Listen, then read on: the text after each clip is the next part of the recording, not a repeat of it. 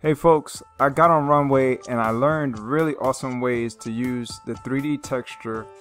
This is what you're seeing, the cube. The first part was the sphere, and I just type in the text prompt. I get a really unique looking graphic. Then I go into MS Paint, see this, and then I resize it and try to reposition it, and I create nice unique patterns that I want to create for t-shirts.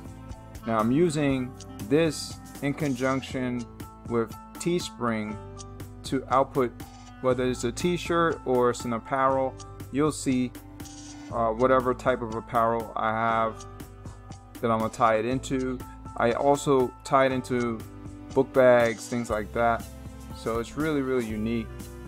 You'll get to see as time progresses. So now I'm moving back to MS Paint. I rotated the birds that I created, and then I went in to AI magic tools for image to image, trying to create other unique creations, playing around with the style. Went to cosmic style, changed a little bit of the prompt, the weight prompt, and then kept iterating just to see what I could do further.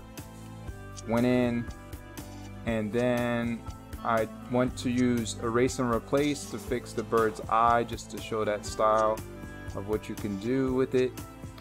Now, RunwayML is pretty powerful. It's an AI that is utilized to create video, but you can go in and stylize AI art as well for the new tools that they have for AI magic tools.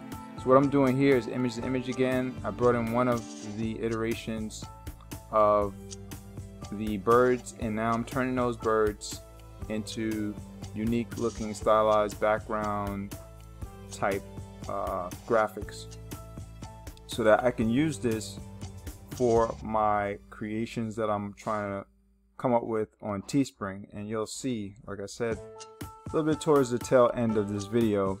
So now I'm coming up with panda bears. I'm coming up with all kinds of different iterations, but the whole idea of using the 3D texture starting out to initiate it is pretty much to come up with the tile, because it has a tile feature, and now I can create multiple, tiled, scaled out graphics that really look unique in the same pattern.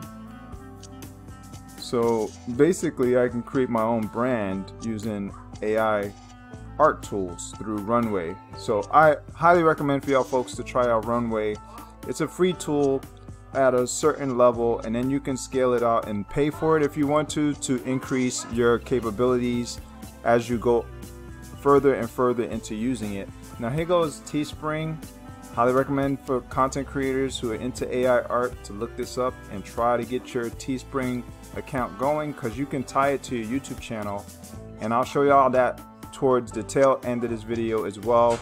I'll bring you to my YouTube channel where I have my Teespring actual site built in. So this is the editor for Teespring. You just basically create off of your graphic and use the editor as you see fit.